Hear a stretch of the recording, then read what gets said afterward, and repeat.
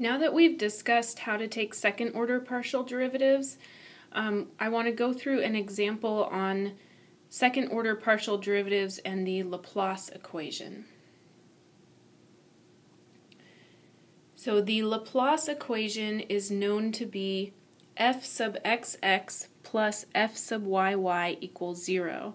So in other words, the second derivative with respect to x plus the second derivative with respect to y equals 0.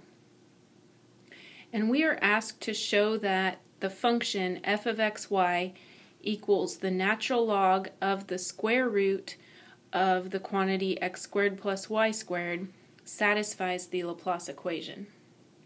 So our goal is to take the second derivative with respect to x and take the second derivative with respect to y and show that when we add them together we get 0. In order to do the derivative of this function, it will be a lot easier if I first use some log rules. So I'm going to rewrite my function as f of xy equals natural log of x squared plus y squared to the 1/2. So we know that square root can be written as a 1/2 power instead. And then we have a log property that says that if you have whatever's plugged into your log raised to a power, you can bring that power down in front. So this becomes 1/2 natural log of x squared plus y squared. Now this is a lot easier to take the derivative of because I'll only need to use the chain rule one time as opposed to twice. So to take the partial derivative with respect to x, I have f sub x, and I need to use the chain rule.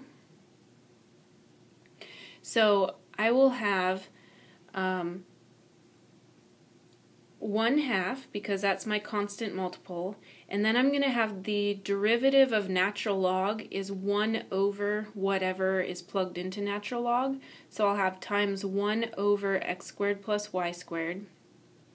And then I have to multiply by the derivative of the inside function.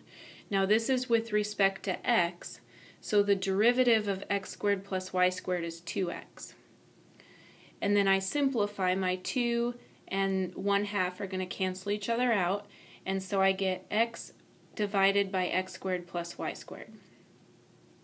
Now, to take the second derivative with respect to x, I'm going to do f sub xx, and I have to use the quotient rule because I'm doing the partial derivative with respect to x of the quantity x over x squared plus y squared. So quotient rule, derivative of the top function is 1, multiply by the bottom function x squared plus y squared, minus the top function x times the derivative of the denominator, which is going to be 2x because we're doing the derivative with respect to x, divided by the denominator squared, so over x squared plus y squared quantity squared. If I simplify this and combine like terms, I get y squared minus x squared over x squared plus y squared quantity squared. So hopefully when we do the derivative with respect to y, we'll get the opposite signs in the numerator. So I have the first derivative with respect to y. I have to use the chain rule. So I have the 1/2 constant multiple times the derivative of natural log is 1 over x squared plus y squared times 2y this time because I'm doing the derivative of the x squared plus y squared with respect to y.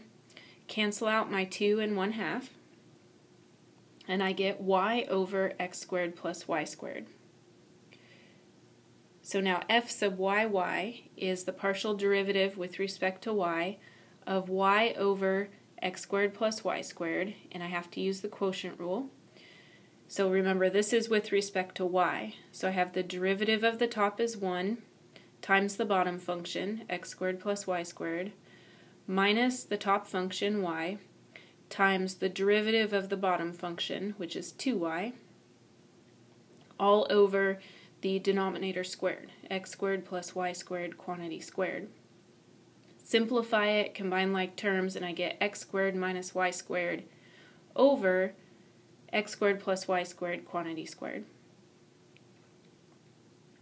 So now I add them together, f sub xx plus f sub yy, second derivatives, equals y squared minus x squared over the quantity x squared plus y squared squared, plus x squared minus y squared over the quantity x squared plus y squared quantity squared.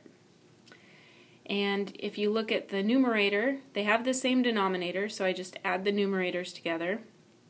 I have a positive y squared and a negative y squared, and a negative x squared and a positive x squared, so they cancel each other out. So I get 0 over the denominator, which is just 0. So what we've shown is that the equation natural log of square root of x squared plus y squared satisfies the Laplace equation, which is known to be second derivative with respect to x plus second derivative with respect to y equals 0.